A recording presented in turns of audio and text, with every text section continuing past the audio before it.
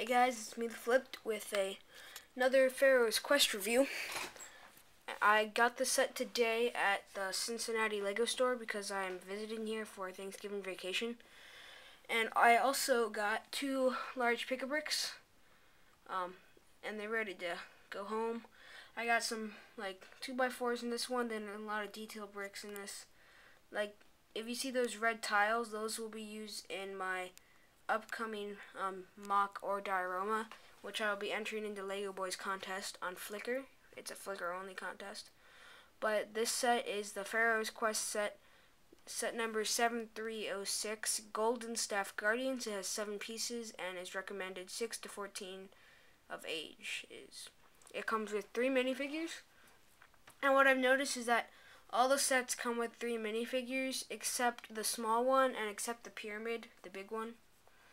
But yeah, so I'll start with the minifigures. First of all, we have Jack Reens again in a different version. He has a overall kind of thing and a muscle shirt, and you can see his abs in it. And then he has some, I don't know if they're blood stains or oil stains, but right where those dots are. He has a new face. It has like a tic-tac-toe guy there, and then a smirk, and then some sideburns. I don't actually know if he's Jake Reens, but I'm not sure, because this is, I'm pretty sure he's not, because this is the Jake Reens from the other set. That's its face. So I'm pretty sure he's not Jake Reens, but I'm just going to call him that because I don't know his name.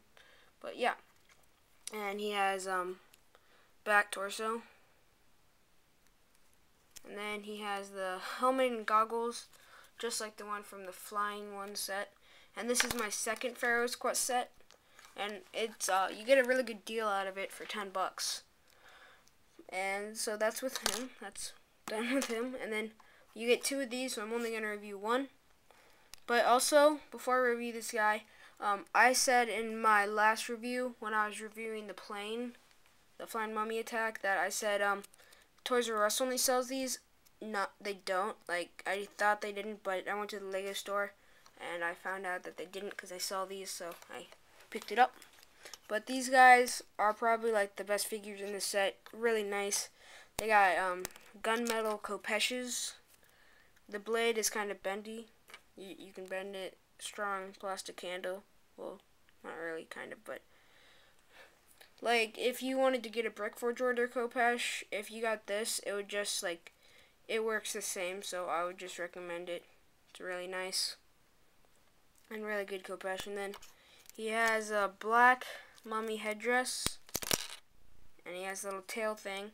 It's basically it's exactly the same as the one from that Series 2 minifigure, the Pharaoh, except black, completely black. And compared to the other one, it has a little dot right there. Then it has the 2-sided face, the 1-eye face, and then the mouth face. And then it's got the same body as the other ones, same legs, and same back printing. Then it has a really nice beetle shield kind of thing. Here's the handle, then here's the actual, it's really nicely detailed beetle shield. And this one's the same thing, just the face is turned around. So that's it with the minifigures. And now onto the motorcycle. The motorcycle is actually, I really like it because I don't have one, and it has some new pieces on it, like the body and stuff. The body, as I've seen of it, is a new piece. This is 2 pieces, the red and black piece. You stick them on, and then you add it on this light thing, and it drives really nice. Got some lights up there, clamp for a gun and dynamite, and you can, if you put it perfectly straight, it just stands up like that. And then this is where the rider goes, and I'll put him in there real quick.